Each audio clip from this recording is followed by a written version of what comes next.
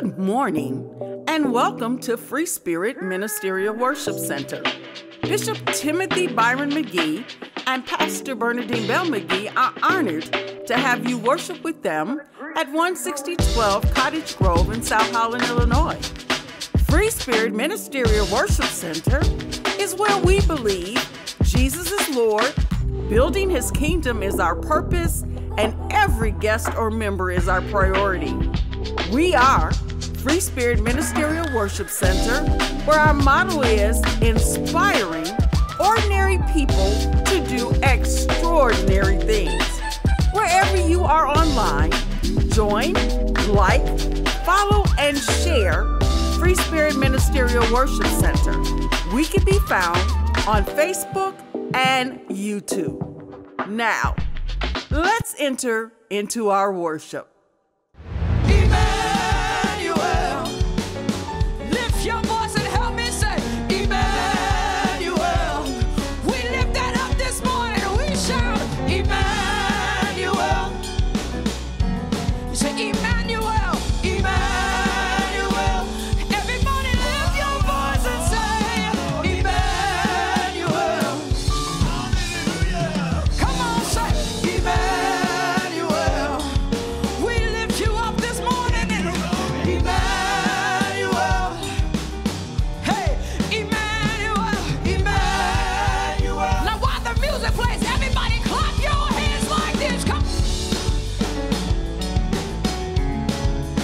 Thank you for being with us, Jesus. You've been with us all year long, all life long, and we lift you up today. We bless your name. Can we sing it one more time? Everybody lift your voice real big. Say, Emmanuel. We shout, Emmanuel. We shout it real big, Emmanuel. Come on, you got one more time to sing it. Emmanuel. One more time. Everybody lift it. Emmanuel. Emmanuel. Hey, we shout Emmanuel. Come on, lift it up. Emmanuel. Can you lift your hands and say, we worship you? We worship. Tell them, say, we worship you, God. We worship you. Say, we worship you, Lord. We worship you. Lord, we worship you, yeah. We worship you. Come on, lift your hands and lift your voice and say, we worship you, yeah. We worship you. Hey, say, we worship you, Lord. We worship you. And say it again, we worship you, yeah. We worship you. Say, we worship you. Can we go back to Emmanuel? Everybody, one more time. Lift that up real big. Help me say, Emmanuel. Come on, say it. Emmanuel. Nobody like it. Nobody like it. Emmanuel. Shout it real big. Shout it real. Emmanuel. One more time. Everybody shout it out. Emmanuel. If you want the glory. Emmanuel. Yeah, yeah, yeah, yeah. Emmanuel. Say Emmanuel. Emmanuel. Everybody say we worship you. We worship you. We lift our hands on this Thanksgiving, Lord, and we worship. We think of your goodness and your greatness, and we worship you. We worship. We think about everything you've done and who you are, and we worship. Come on, one more time. Everybody say, we worship you, yeah. We worship. Shout out, say, we worship you, yeah. We worship. Last time, we worship you, yeah. We worship. Come on, I need all my grateful people to just open your mouth and bless the Lord in this place. Hallelujah. Bless your name. Praise the Lord, everybody. For your goodness and your mercy toward us. You get to be right there. For your goodness, a little faster, and your mercy toward us. Can we just lift our hands right there for a little bit more? For your goodness. It's okay. It's good. And your mercy. I just want y'all to lift your hands and sing that to the Father. Say for your goodness and your mercy toward us. Come on, lift your voice this morning. For your goodness, yeah, and your mercy toward us. Down through the years, God, say for your goodness and your mercy toward us. We offer praise. Yeah. Somebody clap your hands and give God praise this morning. Hallelujah. Hallelujah. I hope y'all are praying with me this morning. It is always a complete honor. You can sit for a second, but we're going to stand and read the word. It's always an honor to bring the word of God in any type of fashion. And I believe and pray that I will always count it a privilege to do anything. Today, this morning, I want to talk about another common story. I don't plan to keep y'all so long, but I want to dig into this story a little bit. I'm sorry. I need y'all to stand. We're about to read the word. If y'all can go with me to Luke 8:43 through 48. Again, this is a common story, and I'm going to be reading out the Amplified Bible this morning. When you got it, shout amen. Amen. Sounds like I'm waiting for a couple more people. Everybody got it? Here we go. And a woman who had suffered from a hemorrhage for 12 years and spent all of her money on physicians and could not be healed by anyone. She came up behind him, that's Jesus, and she touched the fringe of his outer robe, and immediately her bleeding stopped. Jesus said, "Who touched me?" While they were all denying it, Peter and those who were close to him, they said, "Master, there's a crowd around you, Father." I mean, like, what do you mean? We're in a crowd of people. That's bound to happen. They say, "Master, the people are crowding and pushing against you." But Jesus says, no. Someone did touch me because I was aware that power to heal had gone out from me. When the woman saw that she could not be escaped or she could not escape being noticed, she came up trembling and fell down before him. She declared in the presence of all the people the reason why she had touched him and how she had been immediately healed. He said to her, "Daughter, your faith, your personal trust, your confidence in me has made you well. Go in peace, go untroubled, undisturbed." That is the word of the Lord, and the word of the Lord is blessed. Can we pray this morning? Heavenly Father, God, we thank you for this day. We're seeing another Thanksgiving. But there's a song that says every day is a day of Thanksgiving. God, we thank you today for being good to us. We thank you that when we woke up this morning, grace and mercy met us once again. We thank you, God, that you've kept us another year. You've kept us through heartache. You kept us through pain. You kept us through uncertainty. You kept us through messing up. You've kept us. And we say thank you this morning. We ask that your truth be spoken this morning. Not just spoken, but received this morning. We ask that you give us another angle on gratitude this morning. You be glorified. In Jesus' name I do pray. Amen. Can you sit down with a praise? Hallelujah.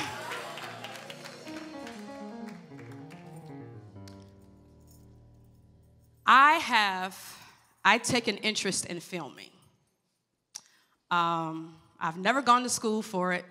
I've never taken any classes. The most I've done is go to YouTube University. I don't know if I have any YouTube students in the house today, but I go to YouTube University. What I do with with looking at films or looking at shows is I observe a lot of things. I observe the angle that someone is shooting from. I observe, what lens is being used. I observe the storyline, the writing. I observe a lot of things. And what I observe with a good writer of a TV show is this. A good writer roundabout knows at the beginning of a series what a main character life is going to be like. They pretty much know who they're going to end up with. They know what career they're going to be in. They know the location that they're going to be in. They pretty much know the ending of this character's life right at the beginning. But a good writer also knows not to start the character at the end. They know that it's important for them to develop. What they will do is they will allow the character to build tension with the future. They'll allow them to get a glimpse of the future, but then right after they get that glimpse, they start them at the starting point. Because a good writer understands the need of development. A good writer understands that if I put them in the ending right when they're supposed to be at the beginning, they'll mishandle the things that they're supposed to be getting at the end. They'll mishandle the person that they're going to end up with. They'll mishandle the job that they're going to end up with. They'll mishandle the finances and the location that they're going to end up with. That's what a good writer does. Can I tell you something today? That we have a writer who doesn't just roundabout knows the ending of our story at the beginning, but who absolutely knows the ending of our story right at the beginning. He has beautifully orchestrated and constructed a place called there for us. So what I'm trying to tell you today, that yes, we go through ups, and yes, we go through downs, and yes, we go through trials. But I came to tell you this morning, while I'm tagging this text with this subject, that this is an end game. And I'll put it in churchy terms so you can repeat it after me. Somebody just shout out, it doesn't end like this. That's a praise report right there. Happy Thanksgiving. It doesn't end like this.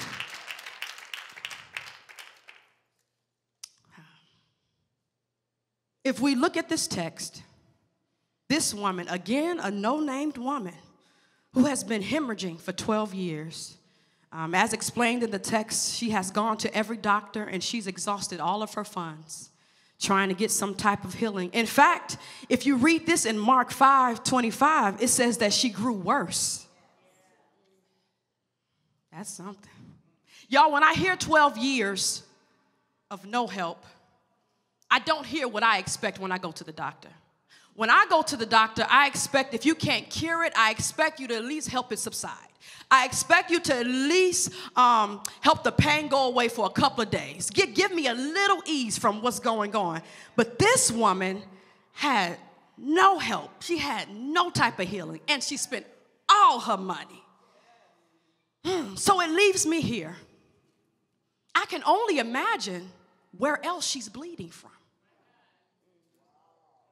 What do I mean by that? It's one thing when you have situation after situation.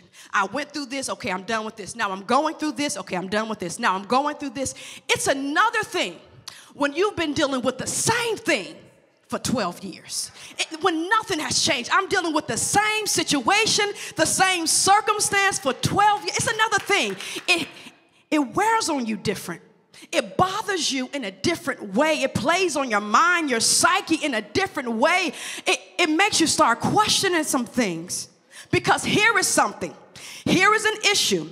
Here is a trial that she's going through. And in its nature is designed to kill me. We're not supposed to bleed that long. We're supposed to be dead. In doctor's term, we would have bled out. 12 years of bleeding is designed to kill me, but it hasn't killed me. But I'm suffering from it. I'm only feeling the effects of it, but it ain't killing me. If you have ever bled for a long period of time, and women, I believe we understand this a little bit more. And let me just pause right here and say that the strength of a woman is unmatched. I'm going to get back into this, but the strength of a woman is unmatched. But if you have ever bled for a long time or given a certain amount of blood, it causes weakness. It makes you tired. You lose iron. You lose calcium. There's something that says that untreated, heavy, or prolonged bleeding can stop you from living your best life. It can cause anemia. It frustrates you. It irritates you when you're weak and you're tired, and I still got to deal with life because it ain't taking me out. It's just causing me to suffer. So I had to go back and ask the question. I can only imagine where else she's bleeding from. After all, she is a human. She has feelings. Yeah, she's a woman of faith, but it makes you start questioning in your thoughts. It makes you start bleeding in your beliefs and your thoughts. It spills over into your life, and you get questions like, what is life? Why am I here? What is my purpose? Was I a mistake? Did I mess up? Is God mad at me? Did I change God's mind about me? When you're going through something for so long, it makes you start wondering, okay, God, was I really supposed to be here?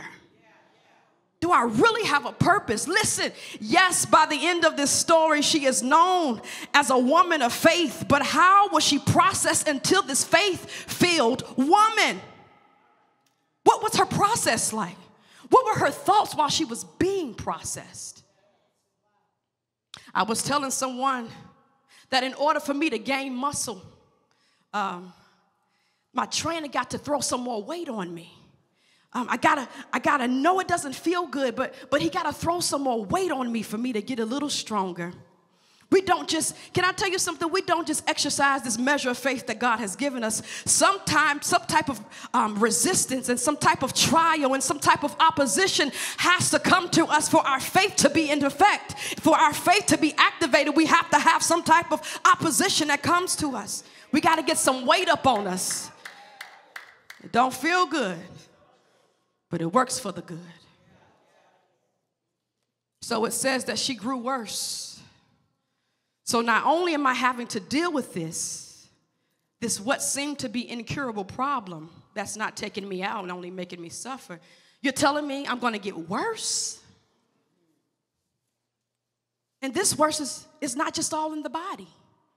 It's beyond the body. It's beyond the obvious issues in her body. Her long-lasting issues actually caused more issues. It didn't even let the current issue resolve. We in addition right now. I know she like, God, the math ain't mathing right now. The math ain't mathing. Why are we still in math class? At what point are we going to go to subtraction? What point you going to start taking some things away from me? But here it is. She's getting stuff added on to her. How do I know that there are more things outside of the body? Before I go there, I was lifting something very hard in the gym. And I asked my trainer, he came up behind me and he put some more weight. And I asked him, I said, why did you give me more weight? This is already hard for me. Like, I'm struggling already. And this is what he said. He said, because when I add more weight, then the weight that you're claiming is hard right now will get a little easier because I added some more weight. Pretty much, the current weight that you're trying to conquer, I need you to hit it a little easier and a little longer. So he's fooling the muscle, or he's actually telling the muscle that you're actually stronger than what you think you are, that you can handle what you don't think you can handle, but you don't know it until I put you under that pressure. Do you know that we are actually stronger than what we think and what we feel, but we don't know it until we're put in a place to have to use that type of strength? You are stronger than what you really think you are. So he added more weight and more issues to her. Here it is. When you go over to verse 43, it says that she spent all her money trying to get help from physicians. Dr. Tony Evans' commentary Bible, it puts it like this. Her physical problem led to financial, spiritual, and social problems. How? Studies suggest that due to this woman's constant bleeding, she would have been deemed unclean by the Jewish people because of the law. Not only that, but whoever she touched would be deemed unclean. She could not go and worship in the temple with everybody because she was unclean. So she's hemorrhaging. She's broke. She's lonely. She's isolated. And here is something that I got. Her issue of blood tried to attack who she was and put a label on her. Tried to label her as an unclean woman. Tried to attack her identity. Can I tell you something? The enemy wants nothing more than to attack your identity. He doesn't want your identity wrapped in Christ. If he can get you to think that you are unclean, that you are dirty, that you are incompetent, that you are inadequate, that you are insecure and inferior, if he can get you to think like that, then he knows he can get you to act like that. Did you know that we live by what we identify as? He doesn't want you to live as a son and a daughter of Christ Jesus. He wants you to live below your privilege. Live as if you are not a son and daughter of the Most High. Live as if you are not heir and joint heir with Christ. Live as if you aren't the righteousness of God through Christ Jesus. That's what he wants. But the reality is you are. So here, there it is. I missed that. My first time ever getting it. So here it is. Her issue is attacking her identity. It has isolated her. It emptied her pockets, her earnings, and it doesn't allow her to gather to worship. But what if I told you that this is all a plan of the perfect writer of our story? What if this is in fact a part of the making of us? What if all of this is preparation for when we get to wherever we're supposed to be going? Might I suggest something to you this morning? It is my belief that who you are becoming is greater than where you are going. If you never become by the time you get there or by the time you get wherever you're going, then it may just be irrelevant for you to ever get there. This pastor, Chris Estrada, puts it like this: who you are becoming is more important than what you are waiting for. Sorry, who you are becoming while you are waiting is more important than what you are waiting for. Can I tell you this? It's very important that we are careful that we do not allow people and things to always help us escape our hardship. Because sometimes when we allow that to happen, we are escaping our development. We are escaping our maturity. We are escaping our growth. We are escaping the making of us. We should not always allow anybody to help us escape the hardship. I have been through some things recently, and my parents, they're not allowing me to escape. They're not just babying me. No, they're not just pulling me out of the situation anymore. No, Tiff, you got to be made in this. I'm going to tell you what you can do, but you got to be made in this. I can't let you just walk out of this and help you. I can't hold your hand this time. This time, you got to get it. You can't allow everybody to just pull you out of it. So what if the purpose of her going through all of this, because we don't just go through for ourselves. We go through for others. So what if the purpose of her going through this is because of what's to come? Not in that time, not just in that time, but generations and generations after her. What if you are going through so yes, you can grow, but then you can sharpen others. You can help mend your family back together. You can help your friends. You can help your children. You can help your spouse, your parents. What if it's not even all about you?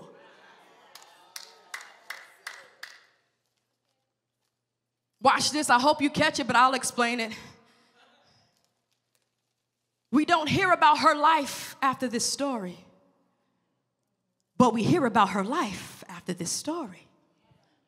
I said this to somebody. They kind of responded the same way. Tiff, what do you mean?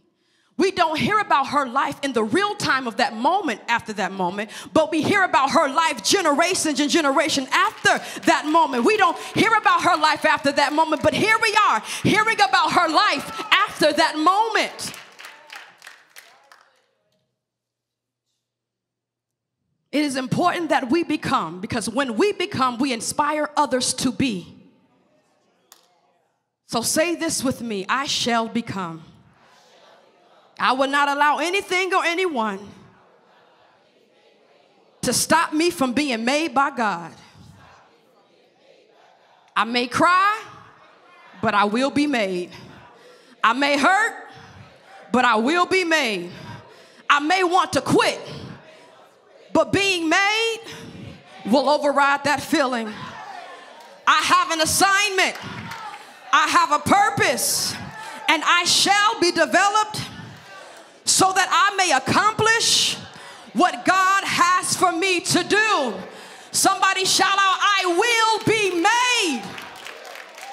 And ain't nothing and nobody stopping me. I have an assignment. I will be made for it. By the time I show up, I will be made. Hallelujah. Hallelujah. Because how do I fulfill an assignment underdeveloped? How do I manage a problem underdeveloped? I got to be developed for it. I can't go into this situation underdeveloped. I got to allow him to make me so that I can accomplish everything that he wants me to do in that moment. I will be made. Now, here is what I wanted to know in the text. Exactly what helped her push through. See, we hear about her, and that sharpens us. But what did she hear to sharpen her? Because that's 12 years of suffering. How are you still fighting 12 years? How are you still encouraged to push after 12 years of the same measure? How are you still in the mindset that I'm going to get a healing after 12 years? She's got to be tired. She's got to be weak. She's lonely. She's hurt. She's broke. How are you still fighting? I told some people that when I'm tired, when I'm physically tired, it's hard for me. When I'm at a low, when I am physically tired, it's hard for me to fight off any type of mental thing, any emotional thing. It's hard for me. There have been times when I have found myself, I would be in the airport and I would have to go into the bathroom and I'm crying. I found myself in my car and I'm crying because I was physically tired. So I'm mentally tired and I'm emotionally tired. How is she still fighting? But what I learned, and I got this from my parents, that you got to, after so long, after crying so long, I got to go and dig. I got to go and dig for what I know. I got to go and dig for I can do all things through Christ who can strengthen me. I had to go and dig for greater is he that's on the inside of me than he that is in the world. I had to go and dig for Romans 8:18, for I reckon that the sufferings of this present time are unworthy to be compared to the glory which shall be revealed. I had to go and dig. We got to fight and we got to dig for it. It's hard because the enemy tries to trick us and get into our mind and our emotions, but at some point, you got to say, okay, enough is enough. I know too much of God's word to allow it to kill me. I would encourage you to go and dig. When you're crying, dig. When you're hurting, dig for it. You know enough about God. Go and dig for it, that he is your healer, that he is your way maker, that he is your keeper, that he can turn it around. Dig for it.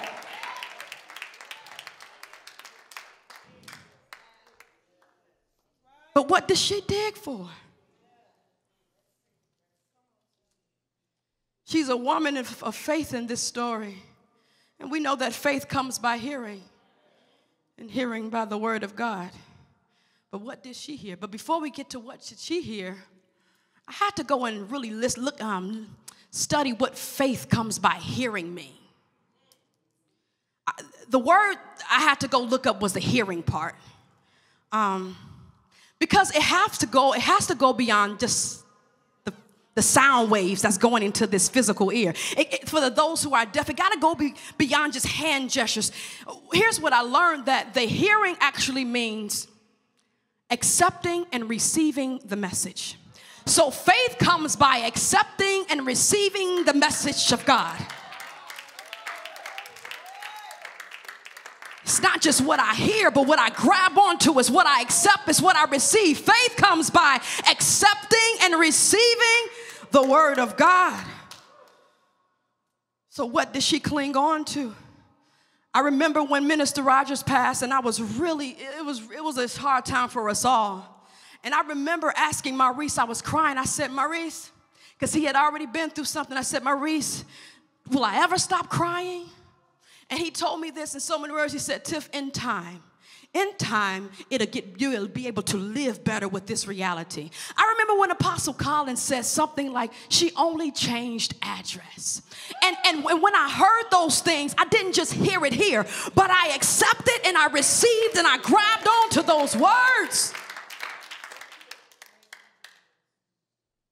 No, it didn't change. It didn't change. I cried after that. But when I would cry after that, I would remember what I heard, and I would say, it's going to get better. Wait. In other words, I would say, it's not going to end like this. I would say that it's going to get better. It's going to get better. There's more to it. It doesn't end like this. It doesn't end with me crying. It doesn't end with sorrow. It doesn't end like this.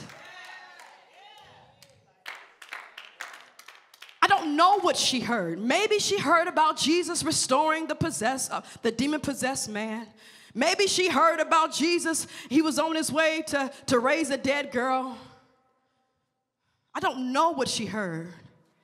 But whatever she heard, she knew that when Jesus was in town, the healer was here. She knew that if Jesus was around, the healer was in town.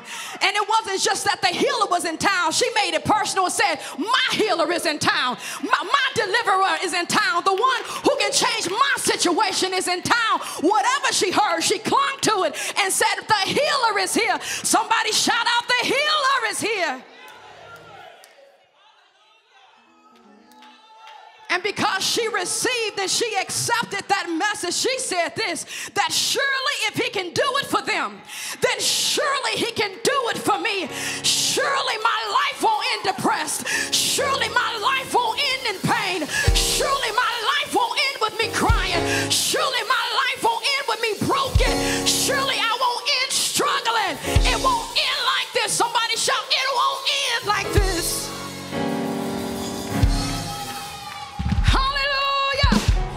Somebody shout, it don't end like this. It don't end like this. It gets better, it gets better, it gets better, it gets better. It don't end like this. If he can do it for them, then surely he can do it for me. Somebody put your hand on your chest and say, surely he can do it for me. He can turn my situation. He can make me better. He can change my mind. He can clean my heart. Surely he can heal my body. Surely he can change the report. Surely he can change my financial situation. Surely. Hallelujah. Somebody put a praise right there and say, surely he can do it for me.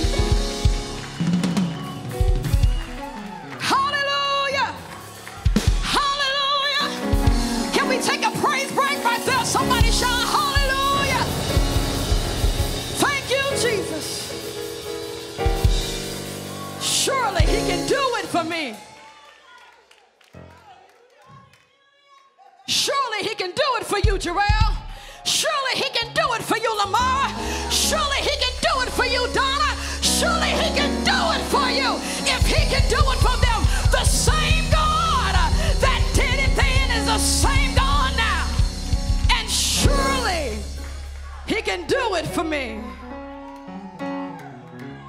I know he can. And not just I know he can, but I know he will.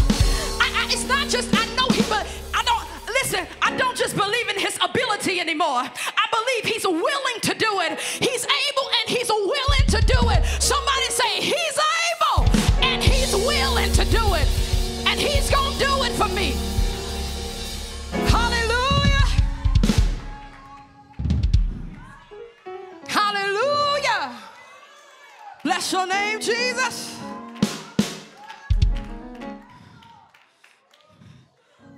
Surely, surely, I'm not giving up, surely.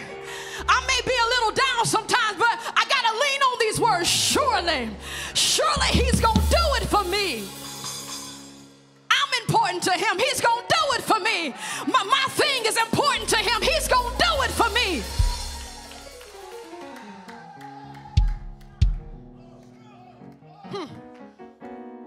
He's omnipresent. So even while he's doing, simultaneously doing it for somebody else, I ain't got to worry about waiting in line, because while he's working it out for you, at the same time he's working it out for me. Surely he's gonna do it for me. Hallelujah. Take your seats and put a praise on it.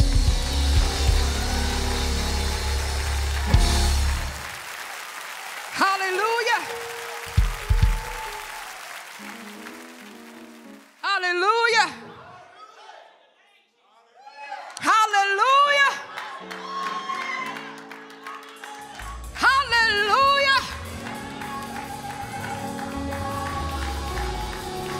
My children, surely. My marriage, surely. My job, surely. My heart, surely. My mind, surely. My body, surely. Thank you, Jesus. It doesn't end like this. It doesn't end like this. Hallelujah. I got one more thing and I'm done. Told y'all I didn't plan to keep you long. This message is titled, It Doesn't End Like This. And here is why. And this is the part that really blesses me. It didn't end like this because she went, the Bible says that she touched the hem of his garment. Which means she totally went in faith. Because as we discovered, she was known as unclean, and anybody she touched was unclean. So whatever she heard gave her some courage to go and get her healing. The Bible says that she went and touched the hem. So because she went in faith, she placed her thing, her issue on Jesus. When I looked at that, this is what I got. That there is no time that you touch Jesus and there is no exchange made. There is no time that you touch him and there is not an exchange made. She put her issue on him and she got back healing. Somebody say, at no point do I touch him and I don't get an exchange. First of all, to even go to him was a whole faith move. And that says that I believe and I have accepted and I have received whatever I heard about him. Hallelujah. So on this Thanksgiving, I want you to go in faith and I want you to put your thing on him today. Before you even eat your food, I want you to put your tears on him today. I want you to put your issues on him. I want you to put your hurt on him. I want you to put your anger on him. I want you to put your uncertainty on him. Put your illness on him.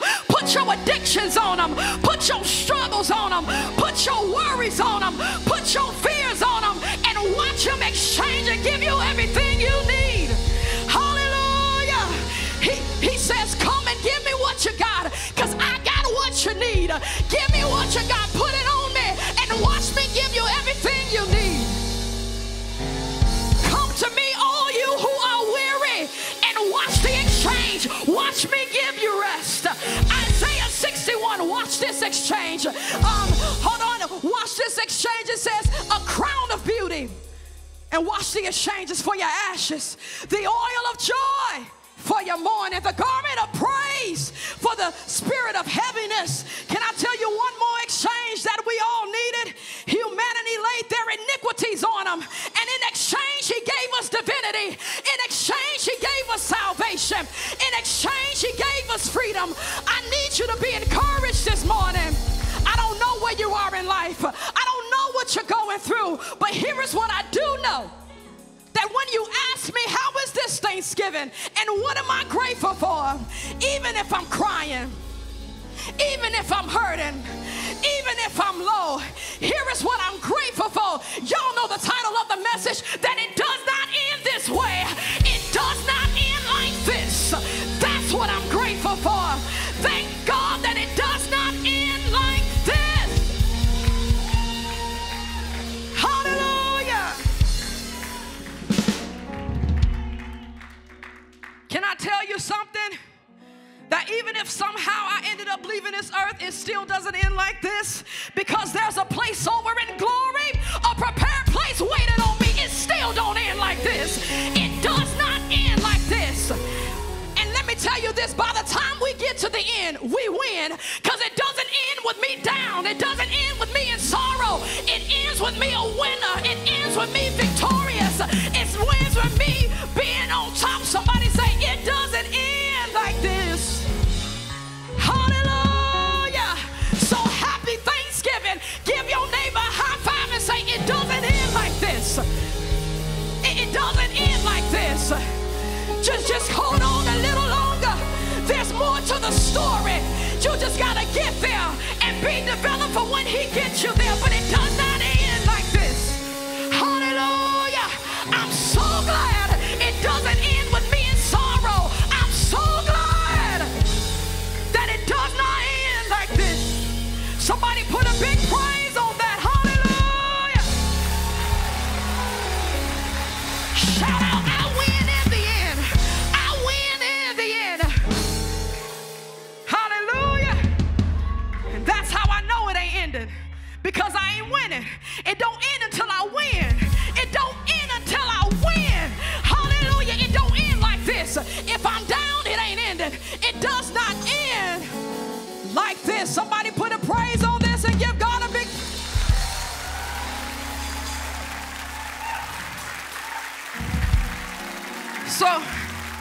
So when, I don't know if everybody does this, but when you go around a table today and you say, and they're asking you, what are you grateful for? You say,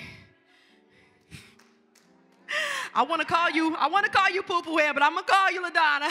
It doesn't end like this. That's what I'm grateful for today. Even if I'm crying, I know there's more to my story. It doesn't end this way. I know you've been bleeding for a long time, but the healer is here. The healer is here.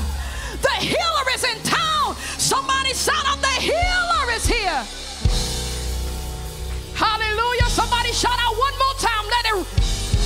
And this time I want you to receive and accept this, because faith comes by receiving and accepting the message. Somebody shout out, it does not end like this. Hallelujah. Hallelujah. I'm going to praise God for the word. I'm going to praise Him for the word. If you believe it, don't end like this. Put your hands together. Open your mouth.